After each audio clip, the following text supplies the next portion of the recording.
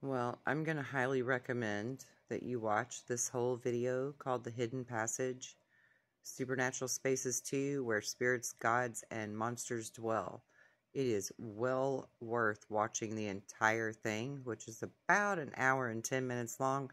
But I'm just going to share one more little clip with you here because, man, this is like so perfect for what I've been trying to relay to everyone, in the fact that we have so much more power and ability than we have ever been led to believe that we actually have, and that there are in fact people called light workers or grid workers upon this planet. And apparently the Native Americans and the shamans knew of these type of people.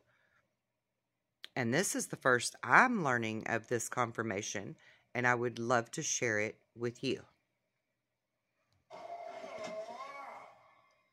So why do these interactions with sacred space yield such fruitful results? Consider the esoteric idea that we've previously explored, that the physical world is one of limitation, receiving only a fraction of the full power of the upper worlds. And this is restricted by something like the metaphysical equivalent of a governor on an engine. In succeeding in his mission, the journeyer is able to pull down some of this sequestered power into his Middle Earth, attaining an extraordinary prize which, in its place of origin, is actually ordinary.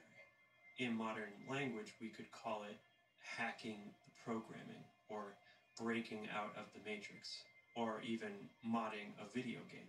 But from the perspective of the programmer, it's just a few lines of code. Sacred space represents the conduit through which this can be achieved. I kind of think of it like the script extender. In some cases, it was even believed that gifted individuals could actually do something like reconfigure the energetic structure of the earth itself. An Incan legend regarding the famed ruler Manco Capac states that he was able to shift a power center from Tibet all the way to the Peruvian Andes, somehow redirecting this stream of energy with a golden staff. Now that is some serious wizard stuff. That is exactly what light workers and grid workers are doing on planet Earth present day. How do I know this? Because I am one. And I have offered numerous times to any of you who would like to contribute a PDF that is available to you by donation only. I am not putting a price tag on it.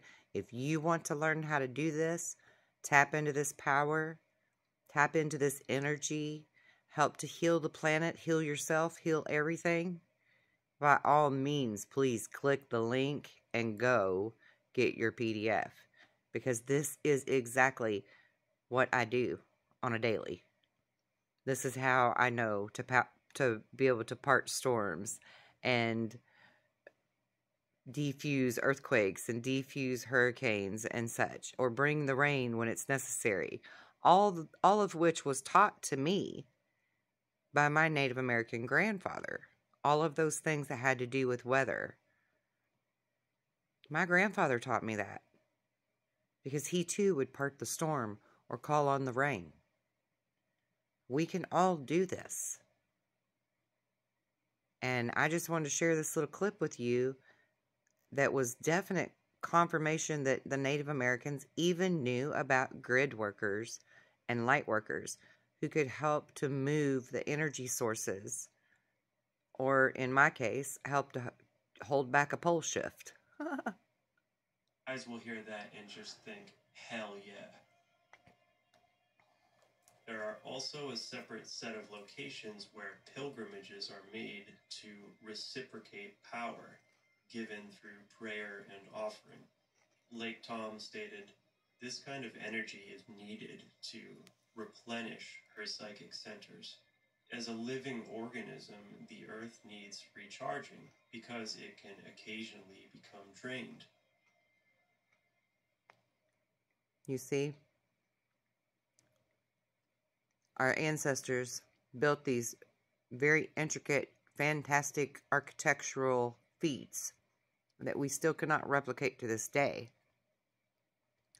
that acoustically would resonate and reverberate back into Mother Earth to rejuvenate her.